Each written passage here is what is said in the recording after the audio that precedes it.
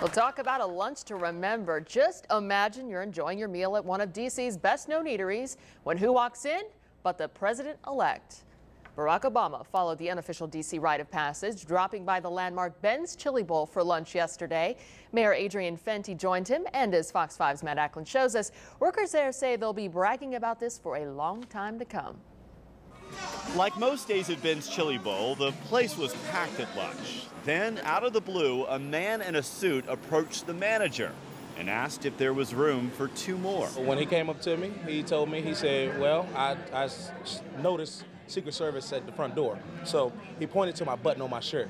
He said, the guy on your button is on the way in. This was all a big surprise. The president-elect and Mayor Fenty just walked through the doors of Ben's Chili Bowl like two regular guys. But outside, it was apparent someone very important was here. Secret Service had blocked off U Street for an entire block. No one was allowed to pass by. Couldn't believe it. When he walked in the door, it immediately sounded like the Washington Redskins scored the winning touchdown. Everyone began to cheer. The president-elect said hello to everyone, even cracked a few jokes with the staff. And then he ordered up a half smoke and a medium iced tea. Down to earth, real cool to talk with.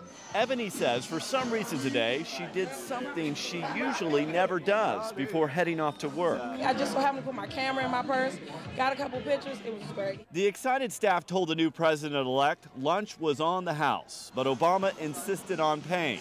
His $20 bill and his seat will now only add to the Ben's Chili Bowl experience. Had his first half smoke, he is now an official Washingtonian. I've been here 12 years, and this is like my best day ever. In Washington, Matt Ackland, Fox 5 News.